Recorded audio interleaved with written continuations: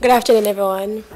It feels good to be back in Brussels, even though the long delay yesterday, but nevertheless, I'm still here. I have to give God thanks to waking me up safely today. Well, tomorrow will be my last race for the season, and I'm really excited. I'm really happy. So, as I said, it's a fast track, so not looking for a fast time. As long as I get the good weather and a good condition, I'll definitely go there and just deliver and do my best. It's the last one, so I'm going to give it my all.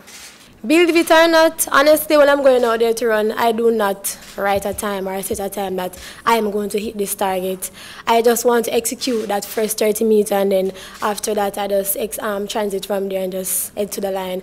I don't normally set time and say, okay, I'm going to run 10:7 or 10:8. The time always comes, and I always surprise myself. So I like to surprise myself. Tomorrow, probably I surprise myself, hopefully. If I get the good weather, let us see what happens.